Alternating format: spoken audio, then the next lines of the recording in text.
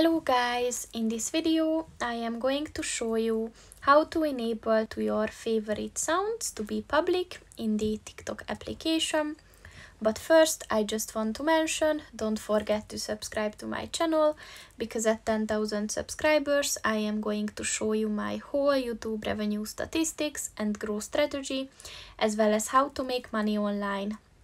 Let's jump into it. First of all, open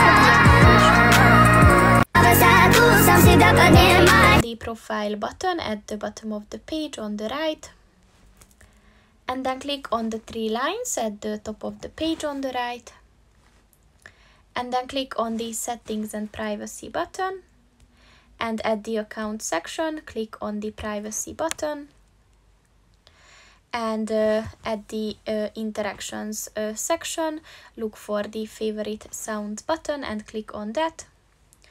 And in order to make it public, just click on the white circle next to it, and once it turns blue, this function is enabled.